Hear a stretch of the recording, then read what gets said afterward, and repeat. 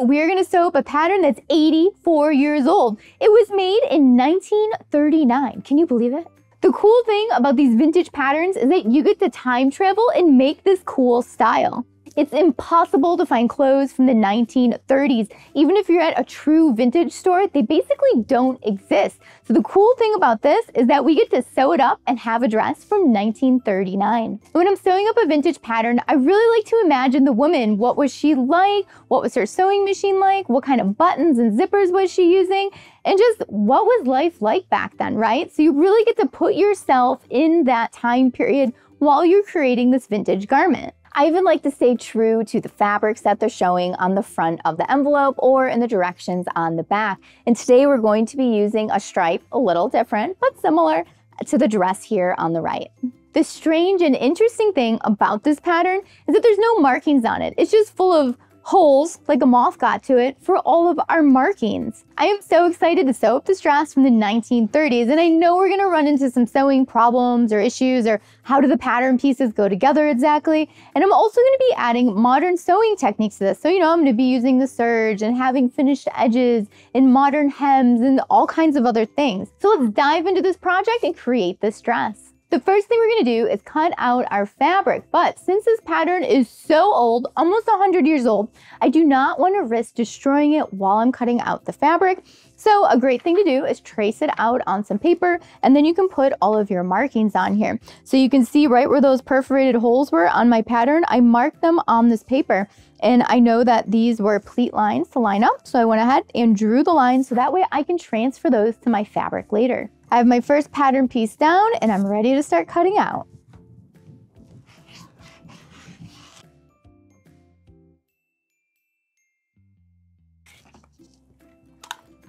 So let's take a look at the pattern pieces I have cut out because I did modify a few of them. Let's go over the version that I'm cutting out as well.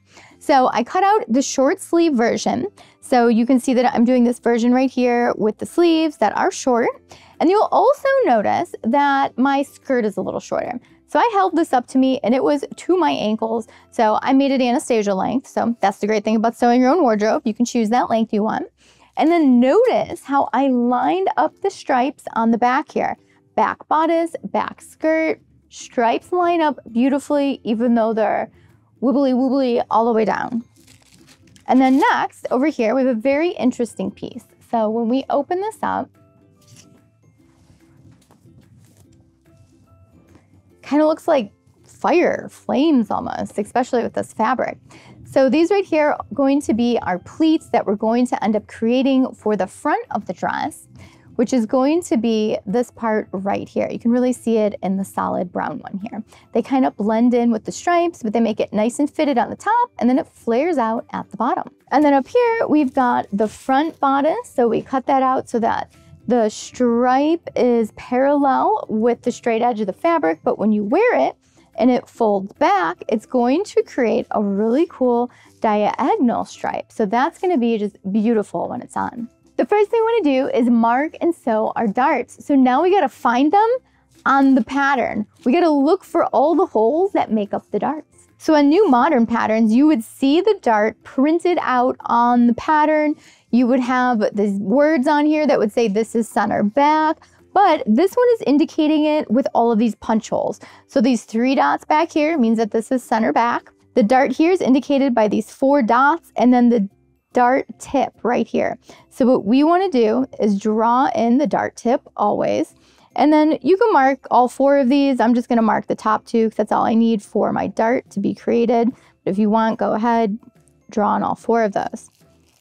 And then you're going to have your mark here for the dart, and if you like, you can draw it in with your ruler, and then you just need to sew up all those darts. So I'm going to go over the pattern and mark up all of my darts and pleats so that way we can sit down and start sewing. So marking all these pleats is really interesting. So I've got to mark all the dots down here, all the dots up here, and then I know exactly where to bring them together. Doesn't my Fire Mountain pattern piece look so cool? I love it.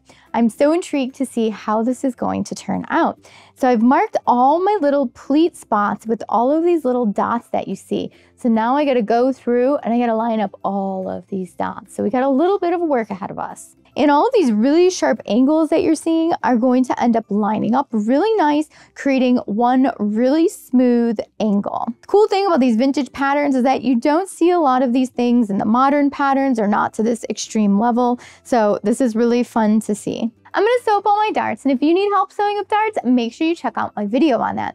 But these pleats down here are super interesting, so I'm gonna go over pinning up these really cool pleats and sewing them down. So I'm gonna start with my center pleat here first. So what we wanna do is line up dots. So I'm gonna go ahead and find the dots. I'm gonna put the pin through one dot and get it to go through the other dot on the other side and just go through the fabric.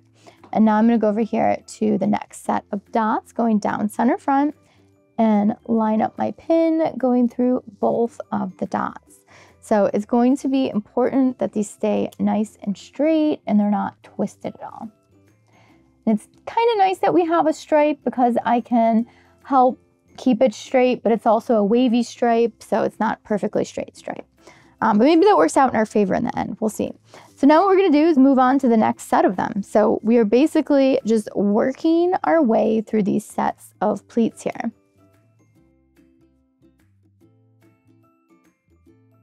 There we go, we have all of pleats pinned up. You can really see how it's creating the volume at the bottom of the skirt. This is just beautiful. So to sew up these super cool pleats, we are gonna start at the top dot, and then we're gonna backstitch, and we're gonna sew all the way down to the next dot and backstitch. So we don't sew all the way down to the bottom of the fabric, we just sew from dot to dot. So let's go sew up all these pleats and darts and see what we have after that. This is super exciting to see how this is going to turn out. Let's get pleating.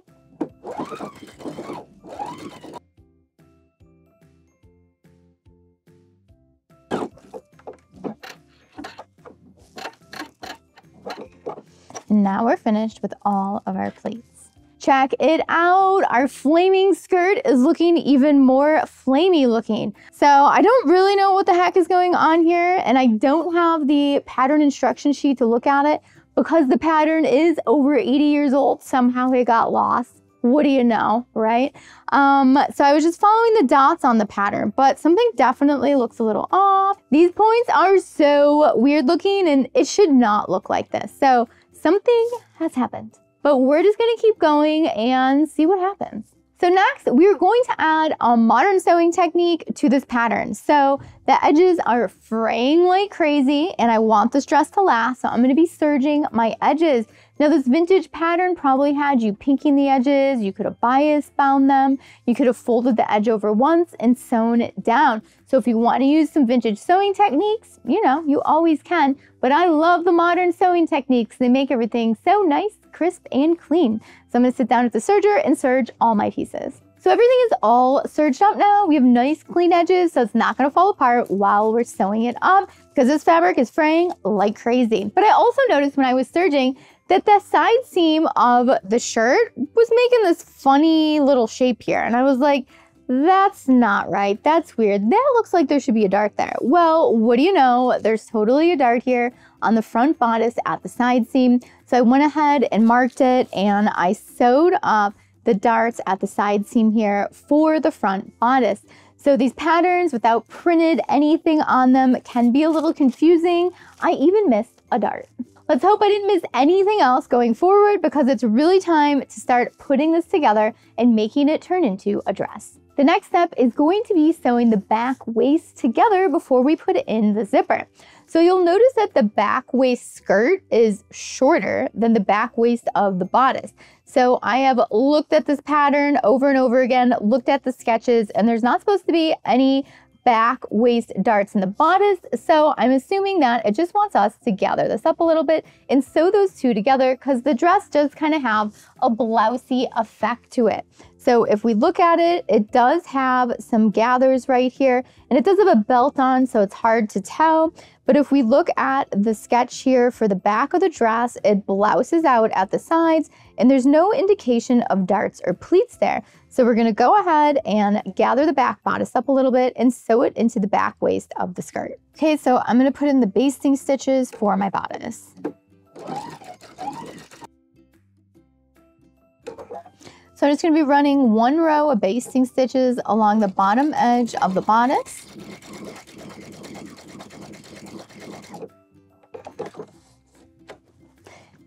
And that's all we needed to do. And now what we're gonna do is pin it to the waist of the skirt. So I'm going to be pulling one of my threads on the basting stitch and just lightly gathering this up. It's not gonna be a ton of gathers, but it's just enough to cinch it up to make it fit into the skirt. And once I have it roughly cinched up, so that way they are the same size, I'm going to flip them right sides together, and then I can work on pinning them together. Okay, now that we have these two lined up and together, it's time to sew them together with a regular stitch. So if you ever have something that doesn't fit together, you can always gather one side and make it fit.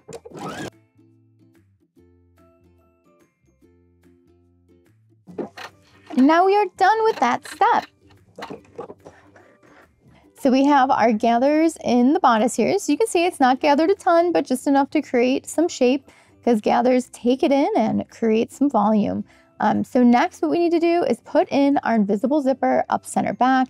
And if you need help putting an invisible zipper in, make sure you check out my video on that.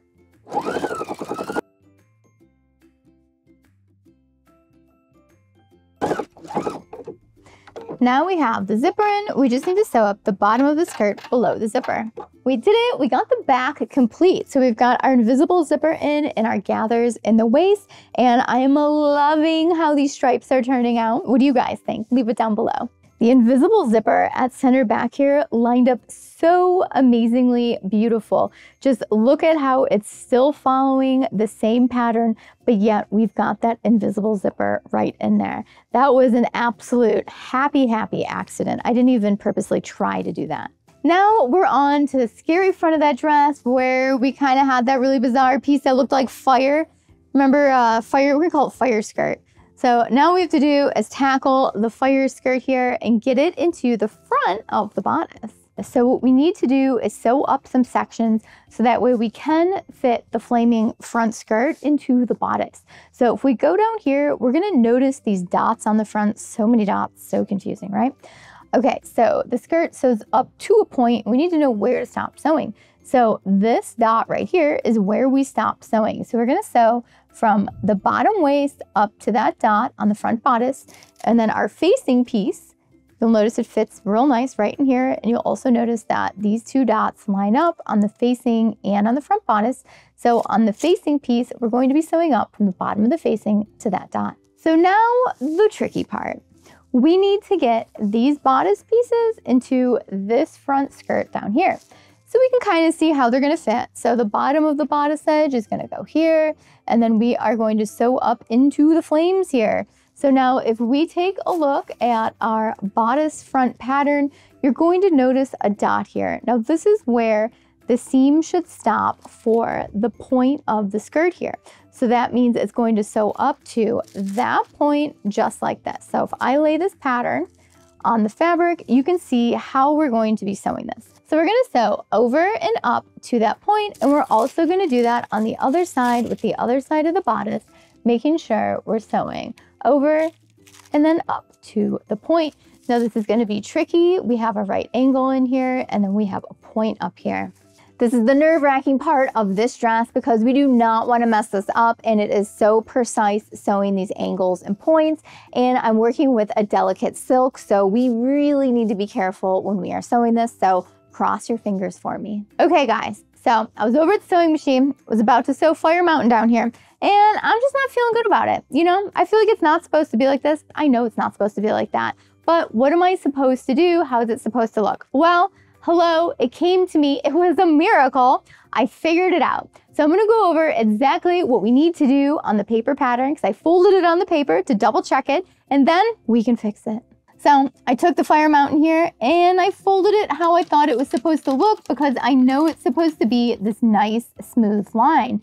And well, what do you know? These lines that are on here for the pleats, they do line up. They are pleated a little bit differently than I had them originally pleated. So there's where I went wrong. My pleat lines were not lining up with the right pleat lines. Oh my God, I am not seam ripping silk 4,000 stitches. So I'm just gonna recut out this skirt and sew back up those pleats, and then we can sew up the bodice. I'll be right back. I did it. It worked. Finally, I sewed these pleats right. We got rid of Fire Mountain and just turned it into a mountain. So now you can see how the pleats have come together and they all lined up. So remember what it looked like before? It did not look very good before. It looked like Fire Mountain completely. And I knew something was wrong. So this is what it's supposed to look like. I can't believe I made that mistake with the pleats, but we all make mistakes, right? So no big deal, brush it off the shoulder and let's continue. This is what I've learned over all the years, is that sometimes you make mistakes and that's how you learn, right? If you weren't making mistakes, you probably aren't learning. Now, finally, we get to sew the bodice together. Whew, it's getting hot in here. For real.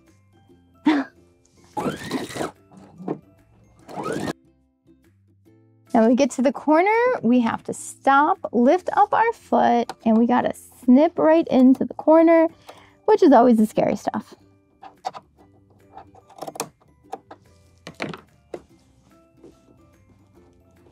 And then we are going to turn everything.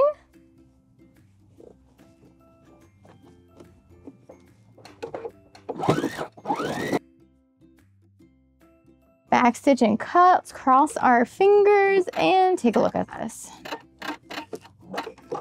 Oh my God, it's working and it's looking like the picture. Oh, I'm just loving this. I'm gonna sew up the other side now.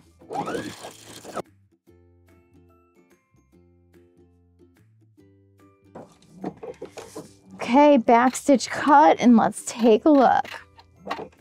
Look at this. We have the front bodice sewn in here, and this is looking so interesting. And I'm just loving all these lines and everything that's happening. I cannot wait to try this on. So let's keep sewing because it's the only way we are gonna get to try this on. Get. Okay, I think all the scary stuff's done, maybe minus that facing, but we'll get there. So next, I'm gonna sew up the shoulders, I'm gonna set in the sleeve, and then I'm going to sew up the side seams and the underarm. I feel like that stuff's easy peasy. So right sides together. Something else that's very interesting is look at how much bigger the front skirt is compared to the back. Now the back looks like it's gonna fit just fine, but the front is looking kind of large for me, but maybe it's an optical illusion with the stripes. I guess we are just going to have to wait and find out when we try it on. So I basted up my sleeve to gather it up a little at the top, and now I'm gonna keep my edges lined up so I can get my cute little puff sleeve in there.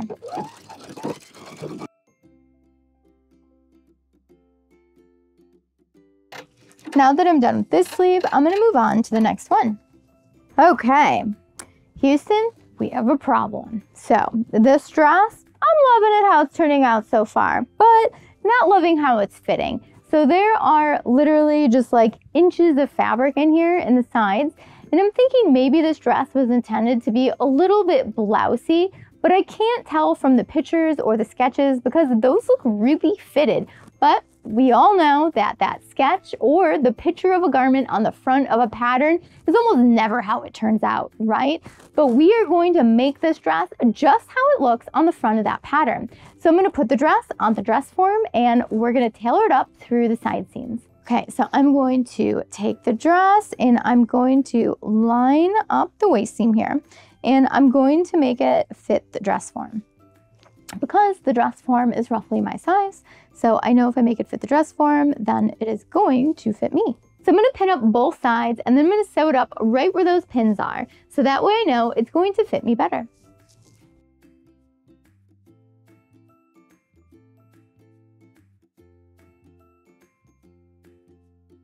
Now the interesting thing about this is that you'll notice the front has way more to be taken in than the back.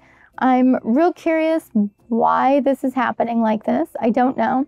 Again, it could be just part of how the pattern was made for fitting it to yourself in the 30s, because there was a whole direction sheet supposedly on fitting this dress, but you know, we don't have that, so we're just making it. And we're making it work, so it totally works out.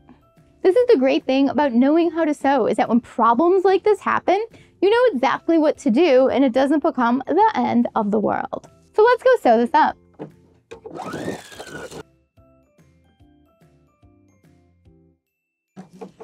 Okay, we've got it all taken in.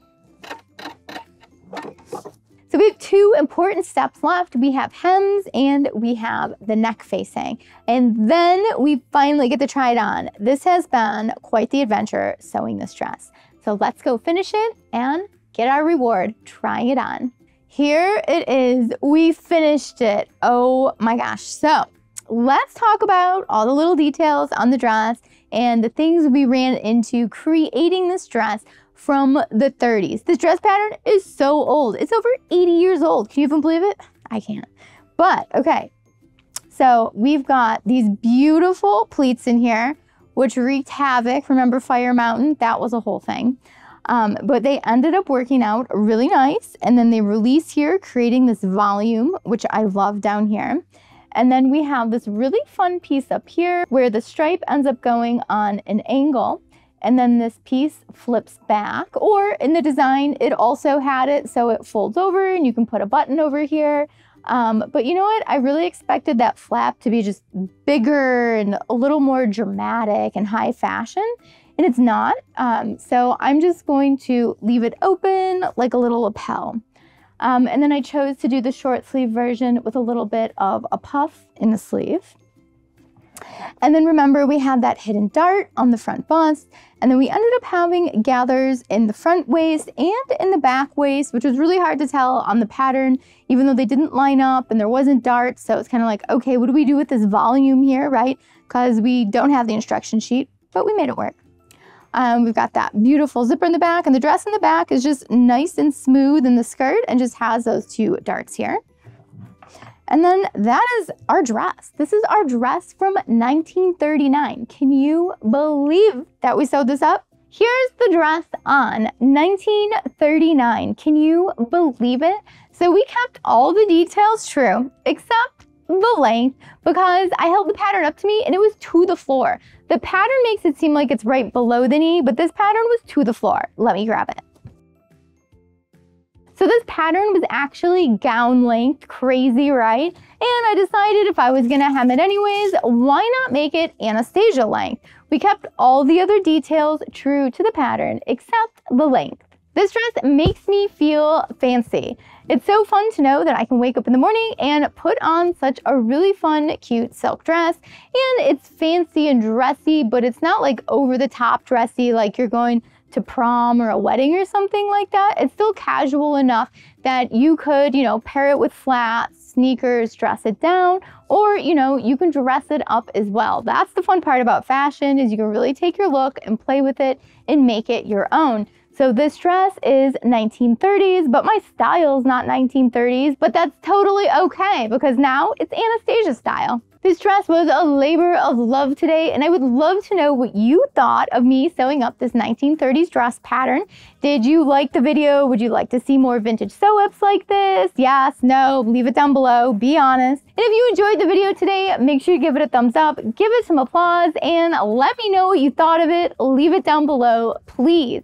And don't forget to subscribe to Sew Anastasia and hit the notification bell, because that is the only way you're gonna find out when all my new videos come out every week, is when you hit that notification bell. And don't forget to follow me on Instagram, Facebook, Twitter, TikTok, all the social media. That way we can stay connected and creative together. And don't forget, I teach sewing classes in my design studio in Chicago, Illinois, and I teach them virtually as well. So check those out at sewanastasia.com, and we can sew together all the time. So we're thinking about creating a whole virtual Sewing 101 series that you can log onto and take the classes whenever you want. And this is gonna cover so many different topics: zippers, hems, finishes, all the good stuff. And I'd love to know if you're interested in it. And if you are, leave a comment down below and let me know. Or if there's a specific class that you would like to see virtually or in person, leave that down below too, because I would love to create that for you. Because sewing's awesome and I love it, and I could sew all day, every day, and I want to create things that you love. Thanks so much for watching. Bye.